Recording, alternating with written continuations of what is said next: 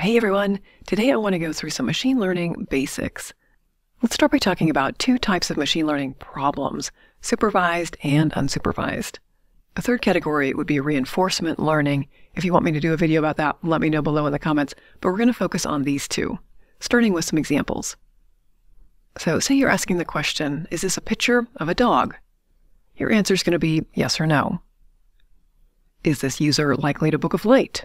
Yes or no. Is this a fraudulent transaction? Yes or no. Is this a cat, dog, or bird? So 3 choices in this case, rather than just 2. And these examples illustrate supervised learning problems.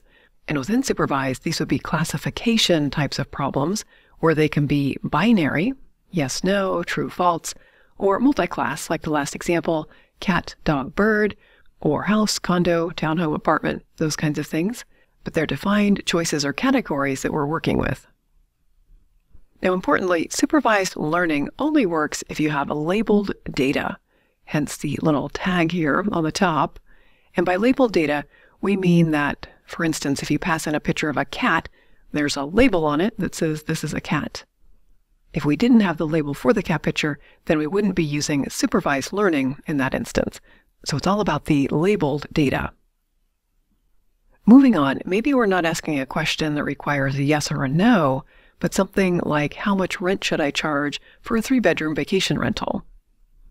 In this case, we could use the data to plot out values of other vacation rentals, where we have the number of bedrooms on the x-axis and the price per night on the y-axis. And then we find the line that fits those points. And by using that line, we can then connect our 3-bedroom rental to a price, and we're going to call it $170 per night. That's an example of a regression problem where you're working with continuous values like rent prices or stock prices or predicting the sales of a product.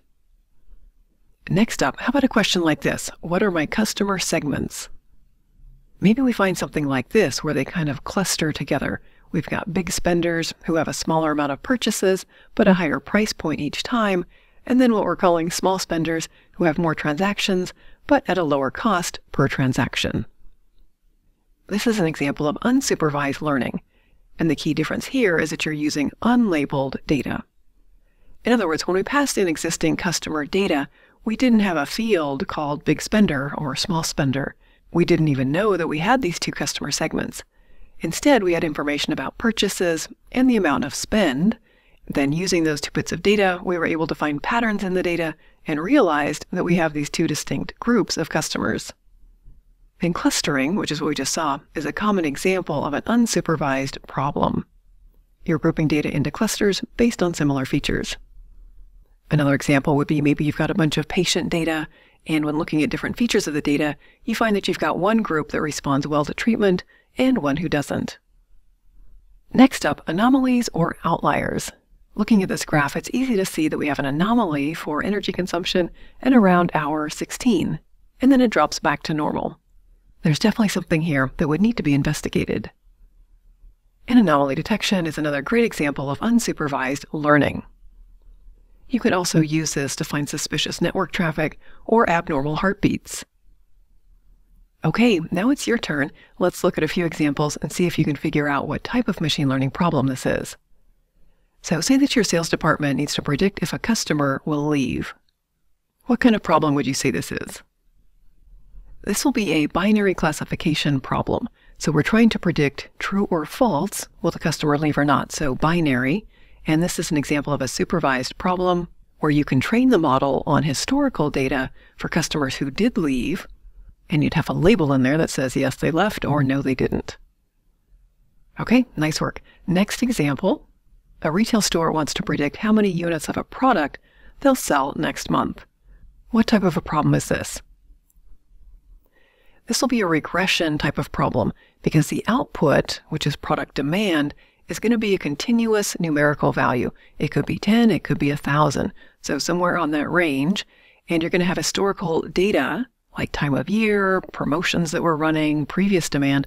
All of that is labeled data that you could use to predict the demand. So supervised.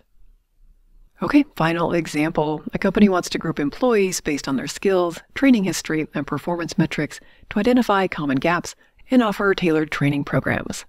What do you think? This is an example of a clustering problem.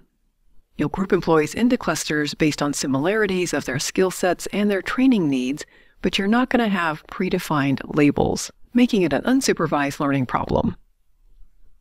All right, that does it for this video. I hope that helps you understand some of these core concepts for machine learning. If you like this type of bite-sized technical content, give me a thumbs up and also subscribe to the channel so you don't miss anything in the future. Thanks so much for watching.